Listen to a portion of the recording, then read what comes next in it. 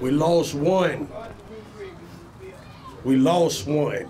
Dozens gather at Jefferson Park Saturday afternoon. You know what I'm saying? I didn't ask for this, and you know, he didn't ask for nobody to hurt him. To honor a 25-year-old. I just want his memory to be remembered, that he was a good person. Aaron Crosby was shot and killed on January 20th on Gray Birch Drive. This evening, loved ones gathered to remember a man who was about to become a dad. He was special to me.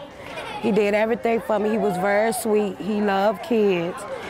And we was really looking forward to having our own family. Meanwhile, Aaron's mother, Mary Crosby, says her son was excited to become a father. He wanted to become a father and be a father that he never had. Now the family, instead of planning a baby shower, they're left planning a funeral.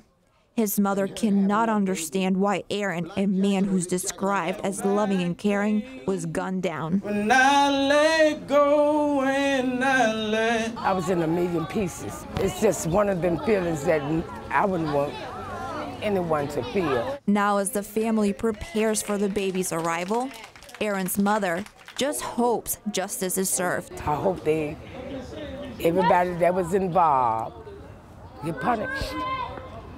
And I'm here today and praying that that happens. And I don't want anyone else to be shot down like an animal like my son was shot down. He did not deserve that. We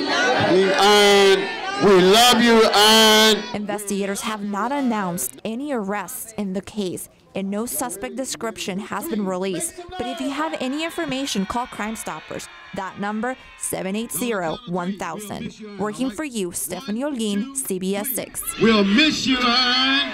We'll miss you, Ann. We'll miss you, Ann. Amen. That's right.